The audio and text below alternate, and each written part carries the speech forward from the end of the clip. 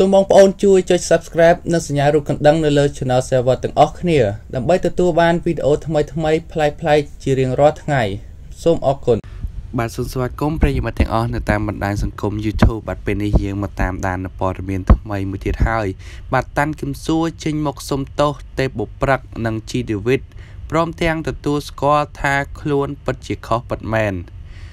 កាលពីពេលថ្មីនេះករណីលោកតាន់គឹមសួរធ្វើការរិះគន់ណែនាំទៅកញ្ញាទេពបុព្រឹកនិងលោក G-Devith ហាក់ខ្លាចទៅជាប្រធានបទដ៏ក្តៅកគុកពាសពេញបណ្ដាញសង្គម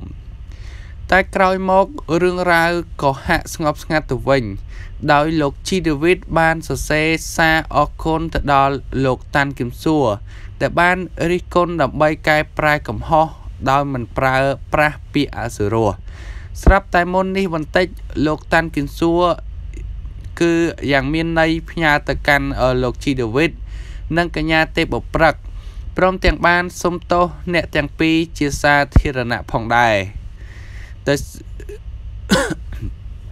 បាទសំទោសដោយសាររបស់លោកក៏បានសរសេររៀបរាប់យ៉ាងដូចនេះថា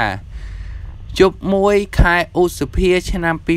2017នៅផ្ទះប្អូនស្រីសាន់សាណាស៊ូតុនកាលហ្នឹងគឺនៅជុំគ្នាជាមួយនឹងលោកប៉ែនចម្រងអីហ្នឹងមិនចាំម៉ោងនោះទេអ្វីដែលបងសប្បាយចិត្តបំផុតគឺបានជួប idol ញីកែងជើងនៅពេលដែលបានជួបប្អូនងួនច័ន្ទដេវីតហើយប្អូនប្រាប់បងថាប្អូនក៏ជាអ្នកតាមដានវីដេអូរបស់បងម្នាក់ដែរវីដេអូដែលប្អូនចាប់អារម្មណ៍ជាងគេគឺវីដេអូសង្សារសាក់ចិត្តគ្នាបងសប្បាយចិត្តថែមមួយកម្រិតទៀតជប់នោះពួកយើងជជែកគ្នាលេងយ៉ាងសប្បាយ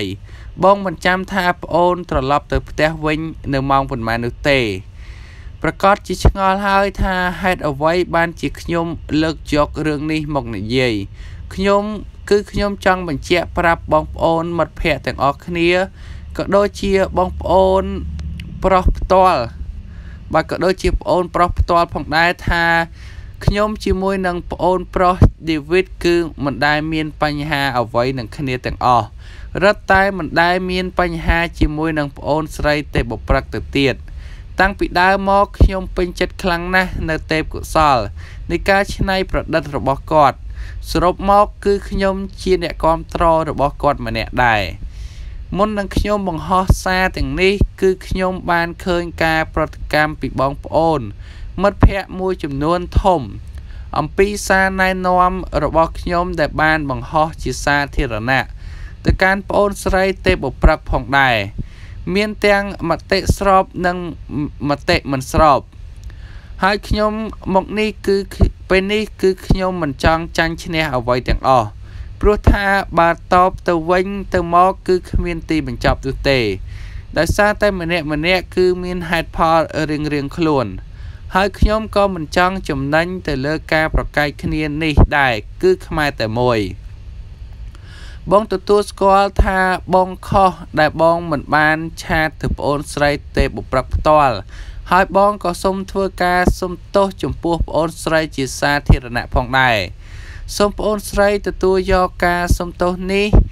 ហើយធ្វើការយោគយល់អភ័យទោសចំពោះបងផងជាចុងក្រោយបងសូមសំណូមពរប្អូនស្រីទេពបុព្រឹកនិងប្អូនប្រុស G-Devith និងសិល្បករដទៃទៀតផងដែរសូមឈប់បន្តបញ្ចេញបទចម្រៀងដែលមានអត្ថន័យនិងកាយវិការដែលប្រជាជាតិយើងទទួលយកមិនបានទៀតទៅសូមប៉ុណ្ណឹងតើបានទេខ្មែរតែមួយយើងត្រូវតែចេះរួបរวมគ្នាដើម្បីធ្វើយ៉ាងណាឲ្យខ្មែររីកចម្រើននិងខ្មែរខ្លាំងជាងអ្នកដទៃបាទនៅពេលនេះខ្ញុំបាទក៏សូមបញ្ចប់អត្ថបទទី1ត្រឹមប៉ុណ្ណេះក៏បង្វែរអារម្មណ៍ប្រិយមិត្តទាំងអស់មកតាមដាននៅព័ត៌មានទី2ដែលជាព័ត៌មានបន្ត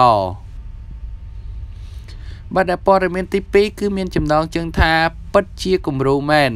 យុវជនមួយក្រុមនេះនៅតែបន្តដើរប្រមូលសម្រាមនៅម្ដុំលូទឹកស្អុយបឹងត្របែកបើទោះបីជាគេបានបំបាក់ទឹកចិត្តថាខ្លួនជាមនុស្សឆ្កួតក្តីកាលពីពេលថ្មីនេះ ករណីយុវជនមួយក្រុមគឺដើរប្រមូលសម្រាមនៅម្ដុំលូទឹកស្អុយបឹងត្របែក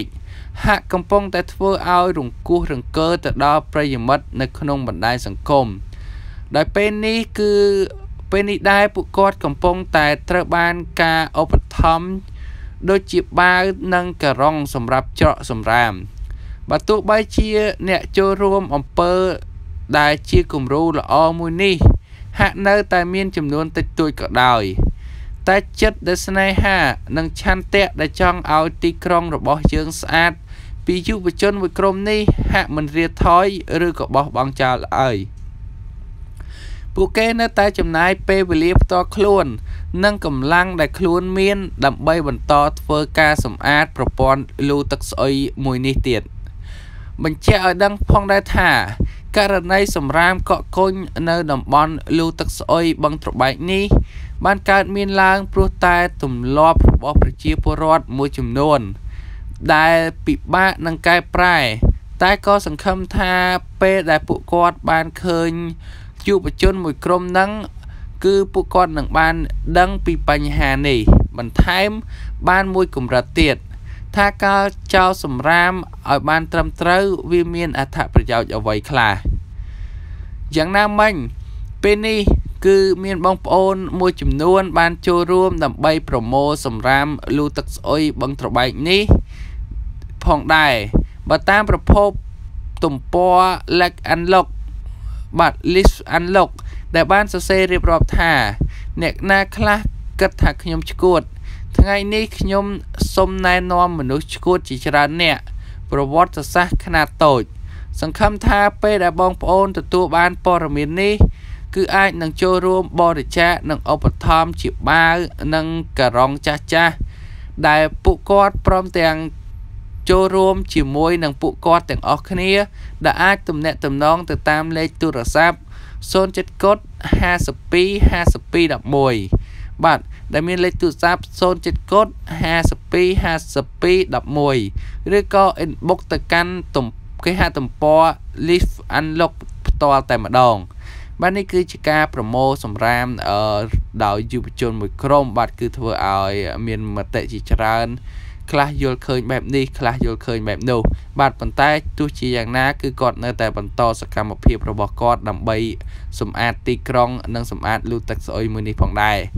បាទនៅពេលនេះខ្ញុំបានក៏សូមបញ្ចប់អត្ថបទទី2ត្រឹមប៉ុណ្នេះក៏បង្វែរអារម្មណ៍ប្រិយមិត្តទាំងអស់មកតាមដាននៅព័ត៌មានទី3ដែលជាព័ត៌មានបញ្ចប់បាទព័ត៌មានទី3គឺមានចំណងជើងថាចន់ច័ន្ទលក្ខណៈទម្លាយពីអត្តចរិតពិតរបស់ពិធីការនីលំដាប់កំពូលកែវច័ន្ទនិមលប្រធានសហគមន៍មិត្តសិល្បៈខ្មែរអ្នកនាងចន់ច័ន្ទលក្ខណៈដែលជាតារាសម្ដែងស្រីឆ្នើមមួយរូបប្រចាំប្រទេសកម្ពុជាថ្មីនេះនាងហាក់មានភាពមមាញឹកជាមួយនឹងការងារសិល្បៈគឺស្ទើរតែដកខ្លួនមិនរួចដោយត្រូវថតសម្ដែងនិងចូលរួមកម្មវិធីផ្សេងជាពិសេសគឺស្វែងយល់សុខទុក្ខតារាដែលកំពុងតែជួបប្រទះការខ្វះខាតមុននេះបន្តិចអ្នកនាងចន់ច័ន្ទលក្ខណៈក៏បានធ្វើឲ្យមហាជនជាច្រើនបង្វែរចំណាប់អារម្មណ៍ព្រោះតែអ្នកនាងបានសរសេរសារមួយនៅលើបណ្ដាញសង្គមដែលនិយាយកោតសរសើរពីចរិតរបស់ពិធីការនីឆ្នើមប្រចាំប៉ុស្តិ៍ទូរទស្សន៍រស្មីហង្សមាសគឺអ្នកនាងកែវច័ន្ទនិមលតាមរយៈសាររបស់អ្នកនាងចន់ច័ន្ទលក្ខណៈដែលសរសេររៀបរាប់ថា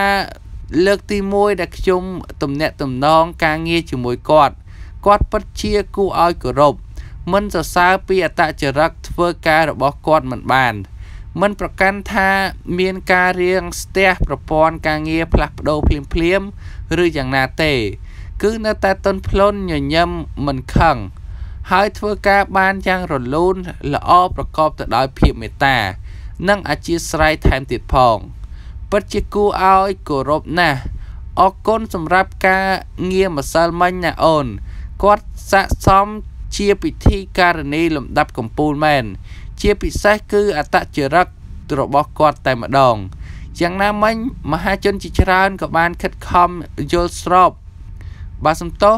có ban comment vô srop chỉ môi năng nẹt niêng phòng đài nâng bằng hai bị chết sờ lanh chấm pua bị thi carne lượm đắp cùng pul rụp ní đã sẵn khâm tha rụp niêng nâng nơi tài căn chọp bạtประกันchọpអត្តចរិតបែបនេះជារៀងរហូតទៅផងដែរបានទៅពេលនេះខ្ញុំបាទក៏សូមបញ្ចប់អត្ថបទទាំង3ត្រឹមប៉ុណ្នេះក៏សូមអរគុណប្រិយមិត្តទាំងអស់ដែលតាមដានតាំងពីដើមរហូតមកដល់ចប់ផងដែរបាទសូមអរគុណសូមគោរពលា